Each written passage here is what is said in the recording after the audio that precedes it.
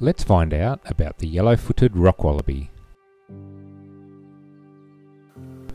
The term wallaby is not a specific genus, but more of a loose term referring to a small or medium macropod. The big ones we call kangaroos.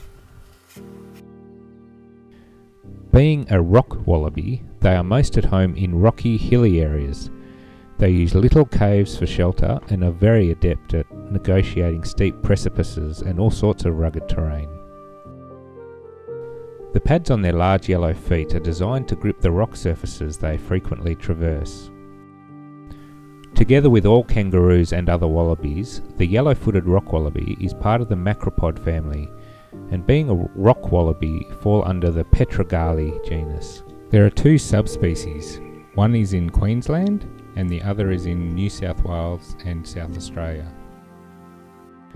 They are a social animal and are usually found in groups. They are territorial, not nomadic, so have their own stomping ground.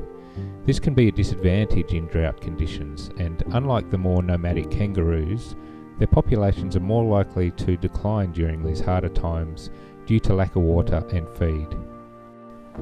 Arguably one of the most attractive wallabies, their distinctive markings are hard to mistake, with the white stripes on their cheeks, the black line that runs from their head to their back, the yellowy orange on their arms, hind legs and tail, and a ringed tail with variable coloured tip ranging from white to brown. In the late 1800s and early 1900s, they were largely hunted for their fur. Luckily they were classed as protected in 1919, but this didn't stop their further decline.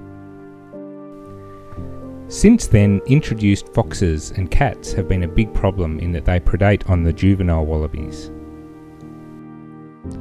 Another big problem has been vegetation in the habitat of these wallabies being greatly diminished by mainly goats and also rabbits.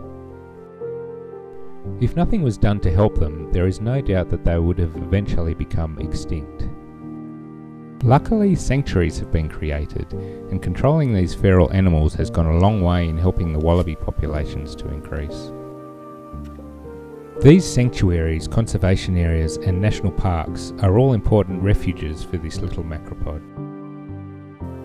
In the early 1990s, the South Australian Department of the Environment set up Operation Bounce Back in the Flinders and O'Leary ranges, and then later in the Gawler ranges.